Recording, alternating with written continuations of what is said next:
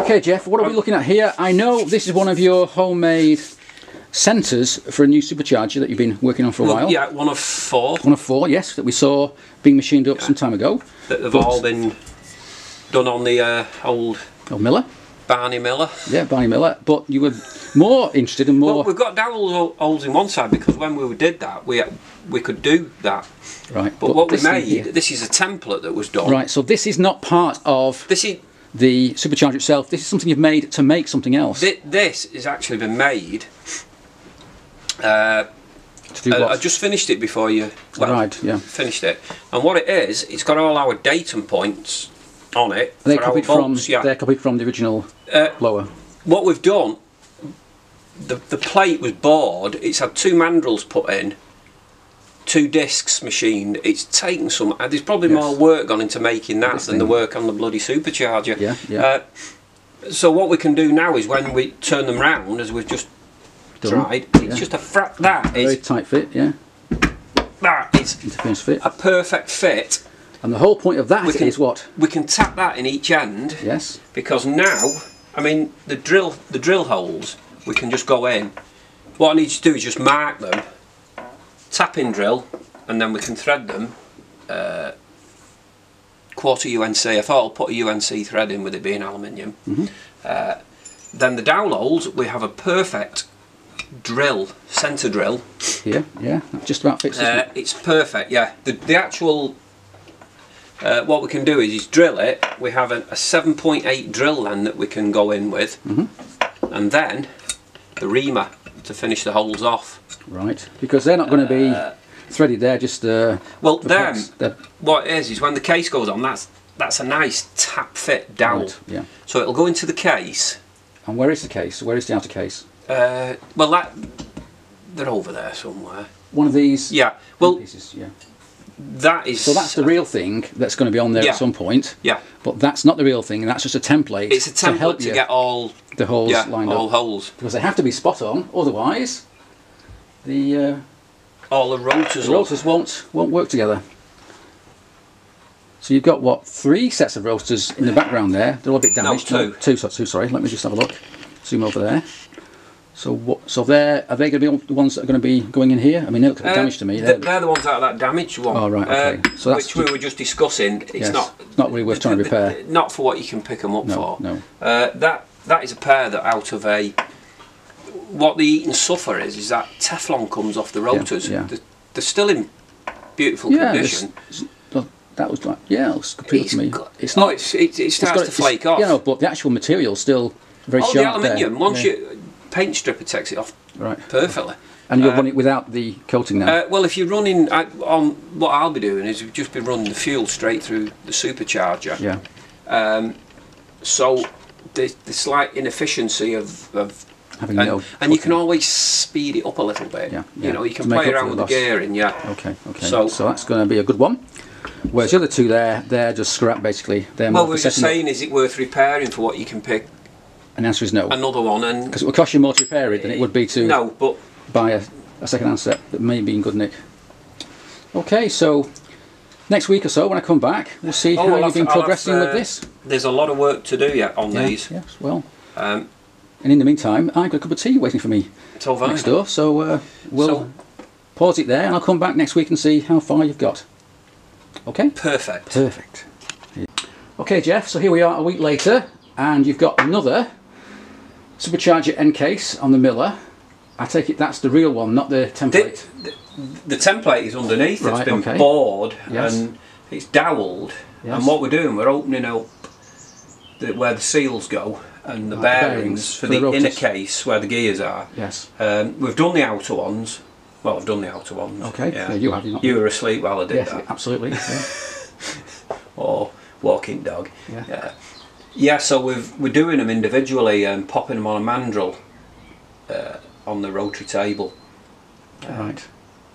And we're just going in at the minute. We've done the pilot hole for the case. You can't see it there, but I believe you. I'd have to take it off, and then there's a certain depth for the seal. But what I've done is I've allowed, I think it's 3 mil. Okay, let me just go a bit. Let me just see what's going on in there. No, I can't really see that. Yeah, anyway, it needs to... we'll go back. There is a little lip where the rotor shaft comes through. It's about 3mm. Yeah. And what I've done on here, I've left it about 4, because what I need to do with it is to get the plates. Once I've got the info here, then I can skim that to get everything aligned. Well, obviously it's critical that the bearing seat, where the bearing sits, is absolutely, if it's too short, it'll pull the rotor into the case. So it's essential that you know. And I see on your table here a very detailed diagram. Oh, let's look at that. Yes. Oops. Hang on. I'll just kick the tripod. There we go. It's a very detailed diagram there, explaining what you're up to. And these are just mandrels to help you to hold. If anyone was to look at that, they'd go, "What? I know what it is." Yeah, it's all the points on the readout and the depths to give me all the. And these are your mandrels you use to help align things up. Well, once I've got it, I'll try that, and that's about 2,000 of the bearing size. Right, hang on, I can't see that yet. And that's a bearing that we use. That's the one that was in the end case. It's just been sat there. Okay. They're actually going to go on the Eaton rotors, because the bore of that is ideal. Right. Okay. The Eaton needle rollers are 60 or 70 quid a pair. Right. And I have a box full of these SK bearings. That have to be the right size, are they? Well, no, it's 17. That is a nice tap fit onto the hardened shaft of the Eaton. But is that a needle roller bearing, or is that a... No, it's a double roller, right, which is probably better. Right, okay. And with having a box full of them, I must have about 20 of them. It beats buying them for... Well, with having to manufacture the parts, you might as well manufacture it to fit them. Absolutely, absolutely. Okay, so... the only thing I've got to do is get some new seals. Yeah. Now, I'm hoping that Eaton, in their infinite wisdom, haven't had a one-off. Well, I'm sure you'll be able to find it. Because they've done one of them awkward things again. They've actually, in the casing, in the standard casing, they've made all the dimensions the same apart from the outer of the seals. Where one's 35 and one's 33.5. Now, why they've done that? To annoy you, that's why, Jeff. To annoy me, yeah. Yes, that's right. What I need to do is get it back to the 14 where we were. Go to about 0.2.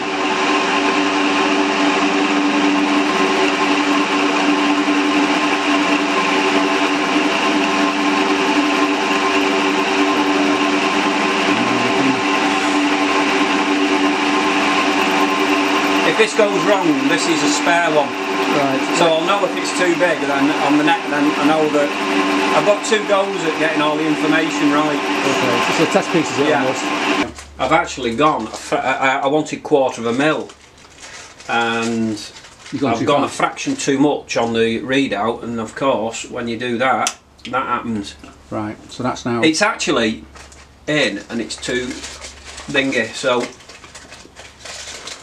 I know now when I come to do the other side, I'll get it right. What not to do? Yeah, okay, fair enough. In the meantime, I'm just eating little cake fancies, so... The trouble is, the only thing I could do with that now is to open it out and sleeve it. Yeah. Oh well. Well, you did say this was a test piece, so... Yeah, I thought I'll do one, and I can get all the information off it. So what I can...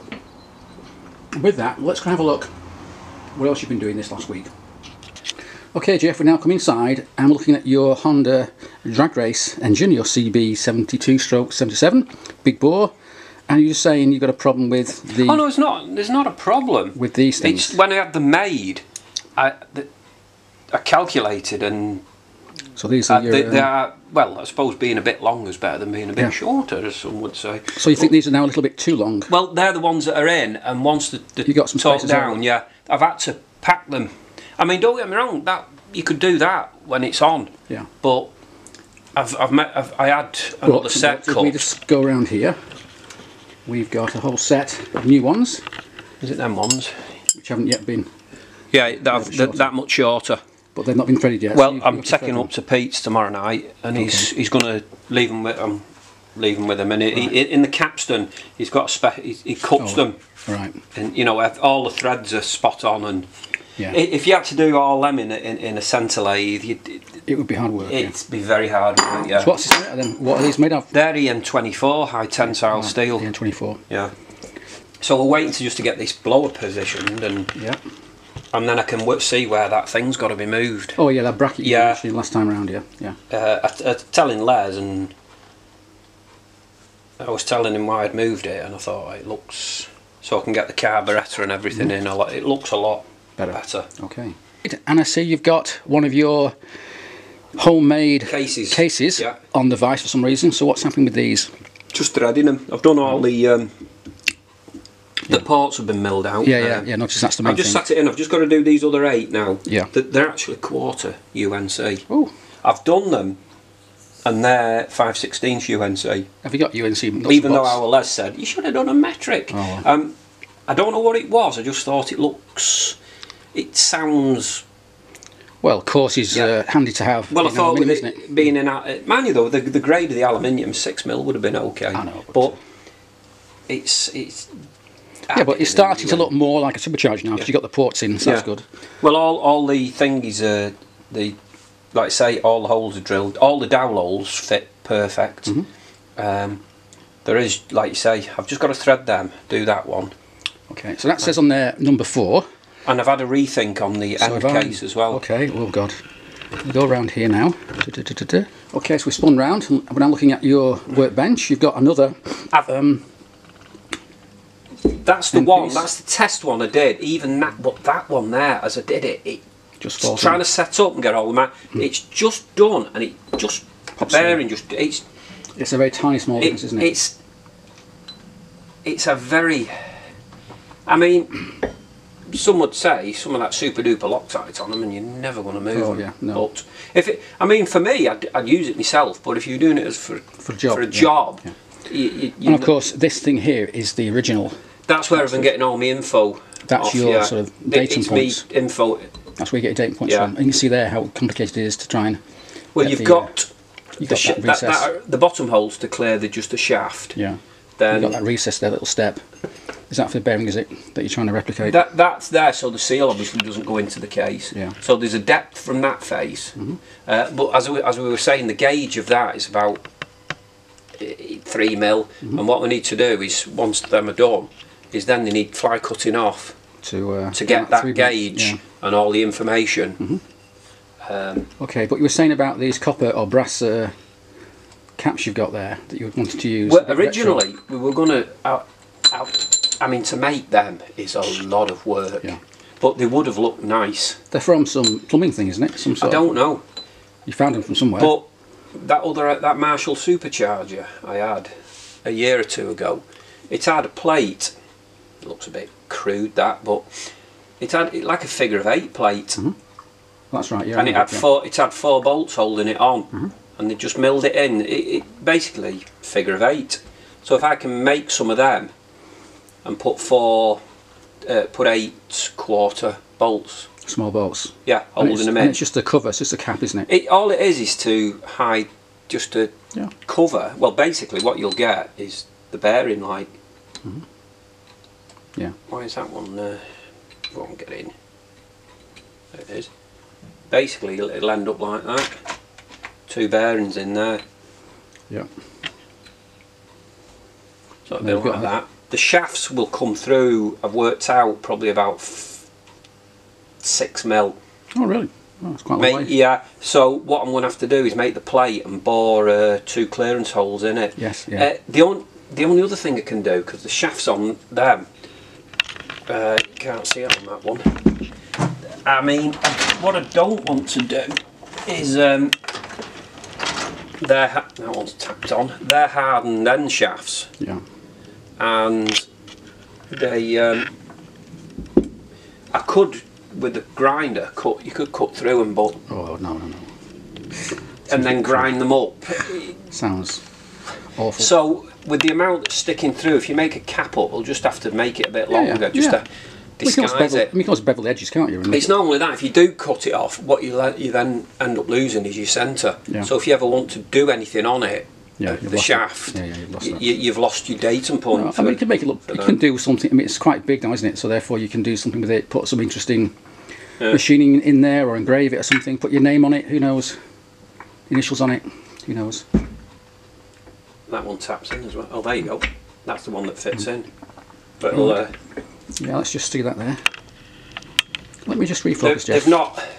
Okay, Jeff. Yeah. So go on, spin it round again so we can see what we're talking about. Well, they're not, obviously. This case has got to have the gears in it. Yeah. Yeah. But that's how it compresses the air. That's basically what it'll be like. Yeah. It will actually. It'll. Except to be spinning around at about 10,000 RPM. Well, not quite that. Possibly. Yeah. Possibly. Well, half engine speed maybe, or I don't want the engine. If the engine revs to 8 or 9, it could be hitting maybe 12,000. Oh yeah, over engine speed. 11.5, 12,000. Yeah. Because I'm gearing it actually quarter over engine speed. Yeah. So these rotors have to be machined down, and once they go in there, like you say, that it'll need a cap on. Okay. But that I was. Well, working out whether just to leave.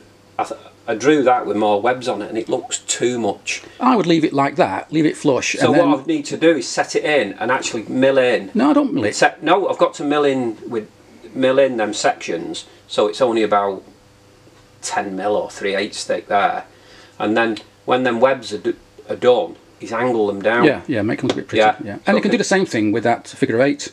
That figure of 8 thing will just be. It's going to be pretty thick. You can angle it, can't you? You can bevel the edges. What I can do with it is chamfer. Yeah, that's what I mean. Yeah, make it look cool. Okay, Jeff. So here we are, a few days later, on a very wet and windy day. Yes, water drips. Yeah, a few drips everywhere in your extension. And I see on your rotary table on the miller is what looks like. I've just set up, one of them little end caps. An end cap that you talked about the other day. So you've made a start. I was just about to do our little figure 8 shape. Okay, well off you go then, and we'll film get it to where we want. Yeah. We'll just take power on. Put some power on. Yeah, that'll help. And off we go. And we'll just.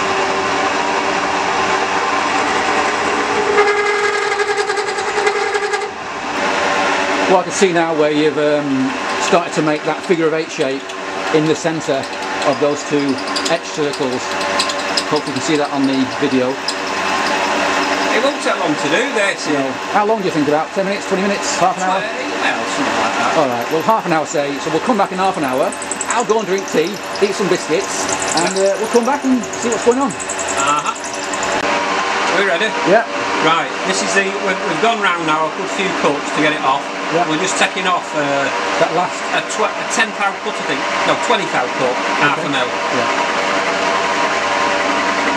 It ends up with a few little ripples in it, but I think by the time you've rubbed it and polished it, well, I thought you were going to bevel it, weren't you? Maybe bevel the side. No, I can't. No. I think by the time you've actually just gone round it with a deburr and a file and it's been polished, it just takes that sharp edge off it. Yeah, so now we can start to see that figure of 8 shape that you were talking about, that you're almost there now. It's getting the cutter to run in, so when it comes round it ends up just with that nice little loop.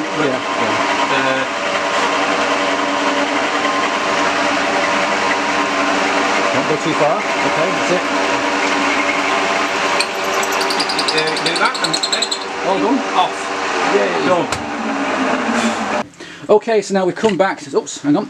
Okay, so we come back to the workbench, and here's that piece we've just been seeing being machined up, and this is where it's going to live. It's going to go over here. This is the end piece for one of these superchargers, and yeah. That's the wrong way at the minute. I've actually pressed in some aluminium